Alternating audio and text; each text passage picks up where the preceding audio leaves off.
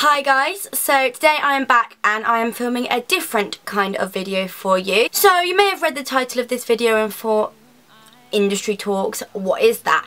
So basically I was speaking to my friend and I said to her, I want to start making videos about something that I know about and that I'm good at. Because obviously I love makeup, I love beauty, etc. But there's so many other people that do that, that's not my forte. So my friend said, well, why don't you make videos about dancing and about the industry and about how you can help people. So basically what I'm going to be doing from now on is talking about my industry, which is dancing and performing, and I want to talk to the camera and talk to you guys a little bit just so that I can help anybody out that also wants to go into that sort of career path, or anybody that's just interested in trying out extras work, dance work. Anything that I can help you with, I will. So obviously, because this is my first video, I haven't had any questions or anything, so I'm just going to talk about one job that I've done recently and 2 auditions that I did last week and talk through them with you and talk about what I think went well and what didn't and what I would suggest for you to do / not to do.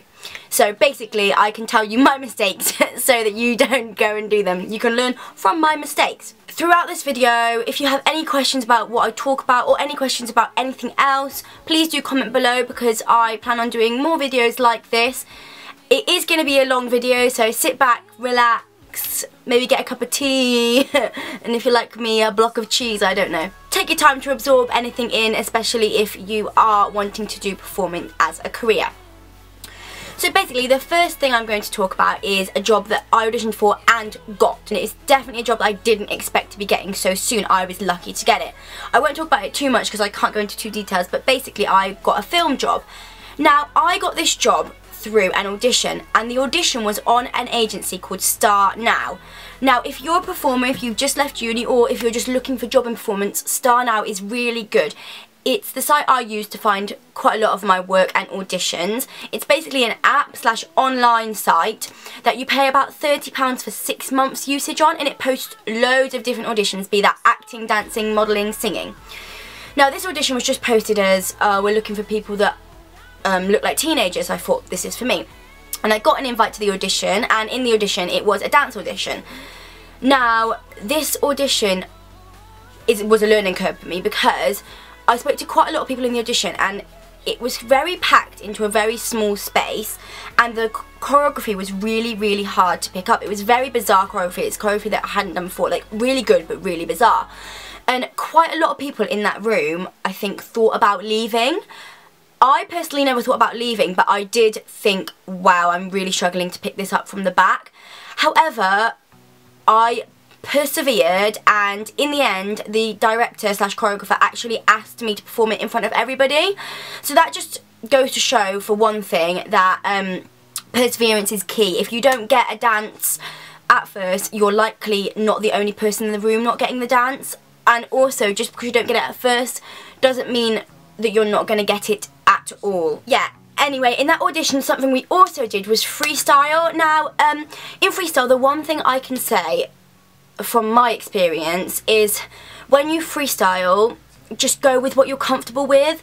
Now it's obviously got to go along with the music, but I went and freestyled and I tumbled and I was very jazzy and very gymnasticy. Now I did that because it's my style, and I'm so glad I did that because they were actually looking for tumblers, and I went first. They actually asked me to go first. I went first and I was really proud of what I did. And I know for a fact that if I'd have gone in and tried to be like someone I wasn't, I wouldn't have felt comfortable and I wouldn't have been so happy with the outcome. So that's one thing I can say about when you're freestyling. Make sure you just do what you're good at, and then they'll see the real you. There's no point pretending you're something you're not, because if you go in there and try and do a dance style you're not comfortable with, likelihood is you're going to freeze and do something stupid like try and do a cartwheel and end up doing a roly-poly instead. You know what I mean. So anyway, I then got the job and I was filming over summer, and it was a really good experience. What I would say to anybody that wants to act or perform is get yourself out for extra work, because my role wasn't an extra all the time. I was a featured, like, small featured character type thing, but I was an extra for a couple of days. Now being an extra is such a good way to, if you're not confident in like featured roles, like speaking roles, like me, I'm not very confident, it's a really good way to get yourself into the acting industry. Now, I've not got any other jobs from this job yet, but like the film's not come out yet, so I really don't know where I'm gonna go, but I would definitely advise getting yourself on some acting extras agencies if that's what you want to do. I've just signed up for something called Casting Collective. I only signed up a couple of days ago because some of the girls on that job with me were on it, and that's how they got the job. So basically I'm just signing up for as many agencies as I possibly can to get work.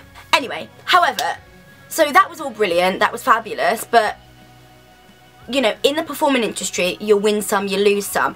And last week I went to 2 auditions and the outcome wasn't as great as that outcome. And I'm not shocked nor surprised by the outcome. So one of the auditions I went to was for a Disney cruise ship. Now, I am on the books for Disney and I have been for a while, but because of the film and stuff like that, I've not been able to take a place, or they haven't had a place for me. So I went into this Disney cruise audition, and there was loads of people there, over 200, maybe nearly 300, and we got split into groups of 40, and we went upstairs and did about 3 counts of 8 of very simple ballet. Now, straight after that, I was cut. One thing I can give you from that audition is if they cut you after 3 counts of 8 of something, it's not because you're bad, it's probably because you're not what they're looking for. Like, I'm a small, muscular, blonde girl. They, that day, may have been looking for tall, slim, brunette girls. Who knows? All I can say is I wasn't what they're looking for. However, it did not offend me at all because, as I said, I've already been on the books for Disney. I know that I can do it, and I know that one day maybe they might want someone like me. Maybe not, but that's, you know, it's a learning curve, and I will definitely audition there again. And then the second audition I did last week was something completely different, and something that I didn't realise was going to be so out of my comfort zone. So I am auditioning for this job. It's kind of like to be an elf over Christmas on a train. I won't say about too much about it either, because honestly I will eat my socks if I get that job. So I went in and it was a workshop and we were told to prepare a song. So first of all, we were told to sing the song a cappella. Now, that's where my first trouble came, because I was like, oh my god, I'm not actually that great at singing. If I sing a song a cappella, it's going to have to be one I sound nice singing. But on the other hand, I want to sing an upbeat song because it's to audition to be an elf. But then if I sing an upbeat song, I'm not going to sound good. So, you know, that was already a dilemma there. So I chose a song anyway, and yeah. I'll get to that bit. But basically we went in and we did a lot of workshop-y style, really fun, like kind of games that you play in drama at school. And these were all well and good, like they're things that I'm used to. We did them a lot at my uni as well, even though my uni was for dance. We played like lots of these games, like basically like making a scene out of your bodies. Like they'd say, oh, be a tree, and you'd all have to make a tree. Like I've done that a million times, I was fine with that. And then suddenly they were like, okay, now we're going to hot seat. Now, I might have hot seated once before in my life. This is where you sit in the middle of the room and they give you a character and you've got to speak as that character. Wow. I cannot tell you how bad I did. I won't go into what I did, but it was like people were laughing at me because I was funny, because sometimes I can be funny, but I wasn't good. Do you know what I mean? Like, I was funny, but I was crap. So, yeah. One thing I can take from that audition is that I need a bit more acting experience if I'm going to be auditioning for things that have acting in them. Because I thought with this film job I had, that was kind of acting, but it was I got the job through dancing.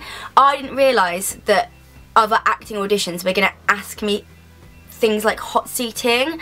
Like, I completely did not expect that to be an aspect of my audition. So when it came to it, I was so taken aback. It's something I haven't done, I'm not prepared for. And because of that, I've actually been put off acting a little bit.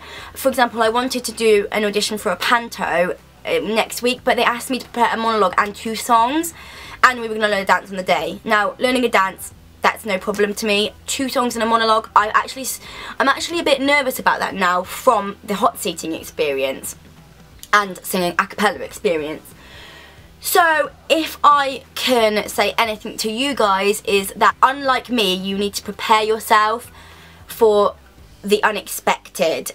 From now on, I'm gonna probably start looking into some monologue repertoire. I feel like I'm not going to be able to be the person that just has a monologue easy. I think it's going to take me a couple of months to be comfortable to audition for anything that I need to do a monologue for. Same with singing. I think I'm going to have to get myself into some singing auditions, because if, like me, you can sing but you're not the most confident singer, I think it's really hard to feel comfortable choosing a song and singing it. Like, I definitely need some help, and I know that now.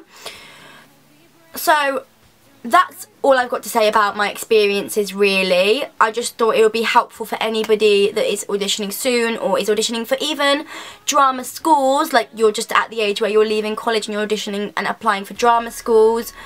If you have any questions or want to ask me anything else about the industry, please feel free, because I am at the stage now where I have had professional work, and I will be continuing to have professional work, fingers crossed.